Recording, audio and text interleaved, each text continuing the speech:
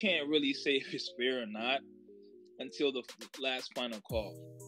Um, I don't approve of the decision, but I feel like if he stays ready for those 6 games coming in, although he's not going to be adjusted to game speed and all that, but like hopefully he's scrimmaging and hopefully he's practicing. But like, I mean, Deshaun is nice. Like, we all know that. The only time like he's ever been like in poor performance, I feel like is because of all the other bullshit outside of football. So with that being said, I feel like he will be ready if he stays ready for the 6 games coming in. Do I think it's fair? No, but then like I can't speak for women, to be honest. So like that's as far as it goes for me. But so you feel like it should have been less games or yeah, definitely. Okay. If you were to ask me, if I would have, 100%.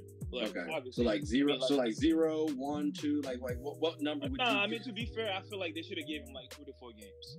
2 to 4? 3 to 4 games, and fine him however much he needs to get fined, just so like he appeals to the masses.